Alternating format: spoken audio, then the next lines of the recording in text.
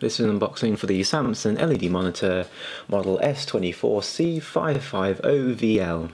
On the left hand side of the box you've got your postal address and a sign saying fragile. On the opposite side of the box you've got more details about the products and a couple of barcodes. On the top of the box you've got the Samsung logo, you've got full HD, 1080p, 2 milliseconds fast response time, along with more details about the product. The front of the box is exactly the same on the opposite side. On the top of the box you've got the Samsung logo, and right next to it you've got information about the product in different languages. Obviously when you open the box with the knife to cut the sellotape, make sure you don't get the screen or any part of the product, but I'm sure you'll be fine. So first you've got the plug socket and the power cable. Next to it you've got a part of the stand which I think goes into the back of the monitor. And just below it you've got the other part of the stand.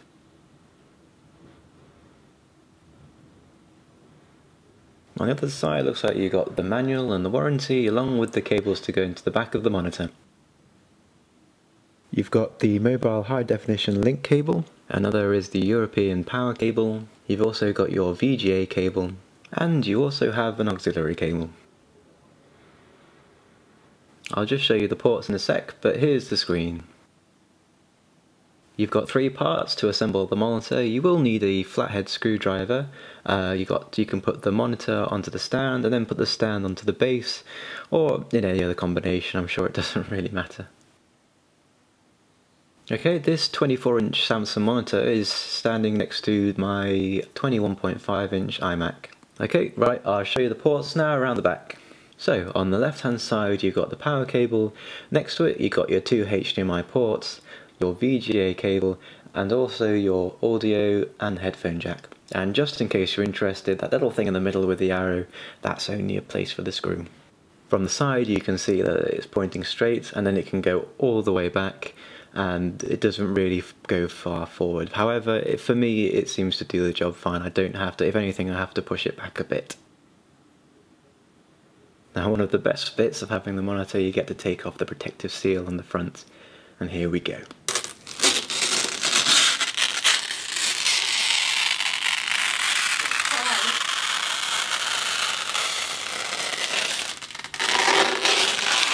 So when you do put your cables in, there's a little clip on the back of the monitor to make things a bit more tidy. When you plug the monitor in, you've got this little standby light which turns off when the monitor is lit. Right, so that's pretty much the exterior of the monitor. Right, so now I've got the monitor plugged in. The first impressions, the monitor looks really good. The image quality is really clear, really crisp, and what you would expect from a Samsung product. And at the moment there's a bit of light coming from outside, and as you can see it hardly has an effect on the monitor. It looks really good.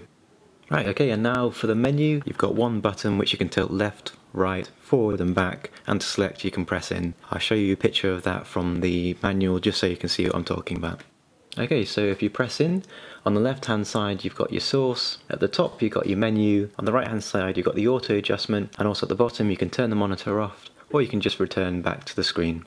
When you go into menu you've got settings for your picture, your colour, your menu settings, your setup and reset, and just more information about the screen. So to adjust the volume and the brightness, just switch the switch left or right, you'll come up to this little menu here.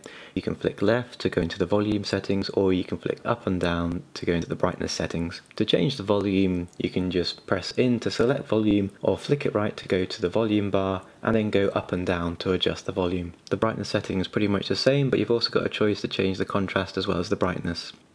Okay, so I'm going to play a bit of GTA for you just so you get an idea of what it looks like, and I'm not very good so you have to bear with me.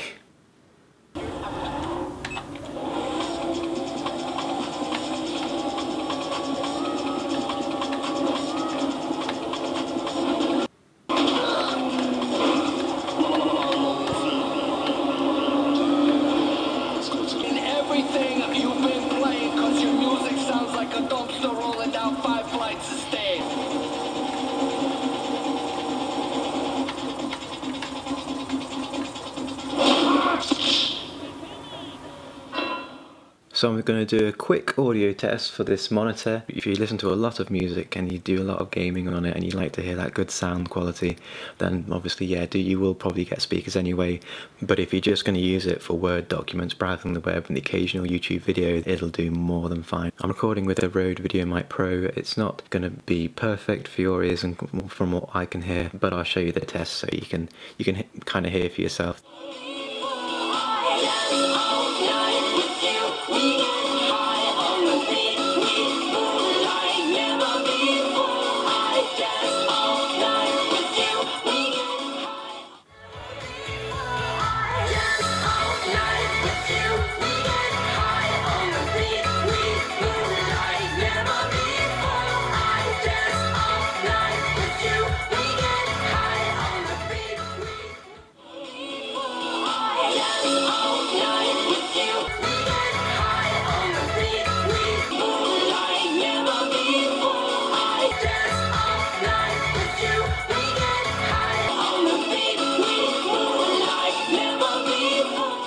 And that's pretty much it. That's the Samsung S24C550VL.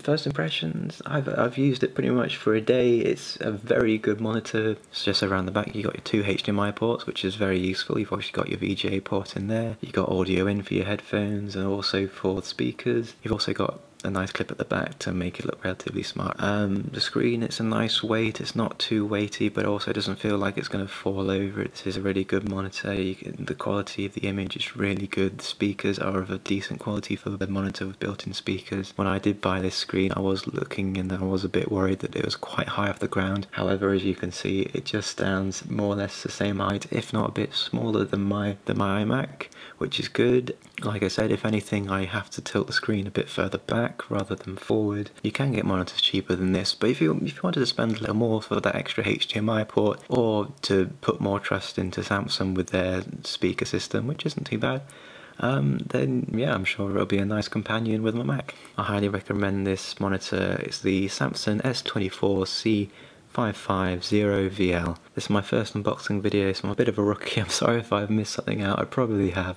but I hope this has helped you out, and thank you very much for watching.